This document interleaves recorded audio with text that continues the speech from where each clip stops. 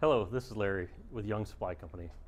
We're here to show how to do a kit replacement for the Rheem Endeavor series that have been having faults.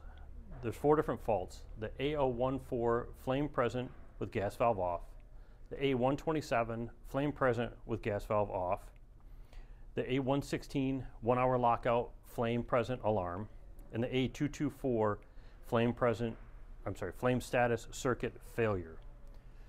So for time savings, we've already changed the board, and we've actually, if you want to revert back to our video that has the board replacement and how to do that, it's the same thing. You have to use the Rheem contractor app to put in the serial number and do the board replacement. So now what we're changing now is the spark ignition and the flame sensor. We've already taken the 4 screws out of the gas train to try to save some time. To change the spark ignition, you got to pull it out a little bit, push it down, and then give it a little turn counterclockwise. You may have to use a set of needle nose pliers to get a hold of it, but counterclockwise a little bit to be able to pull it out of its holder.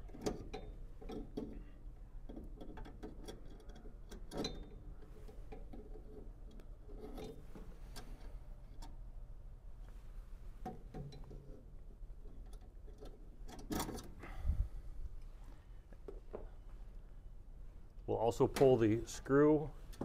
We use a magnetic nut driver to pull the screw out of the flame sensor. Pull that out a little bit and give it a twist counterclockwise to be able to remove that. These will all be replaced with the new that'll come in the kit itself. So we'll pull the new wire out of the grommet, and we'll replace it with the same. So we'll just plug in this here for time savings, plug those into the control board. Flame sensor, spark ignition. We'll take these back up, put the plug back in. We'll remount the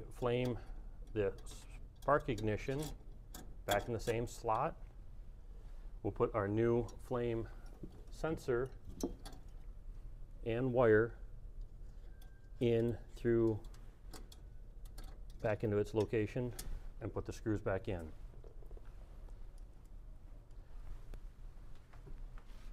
If you have any further questions, feel free to reach out to the local branch or reach out to Dave or myself.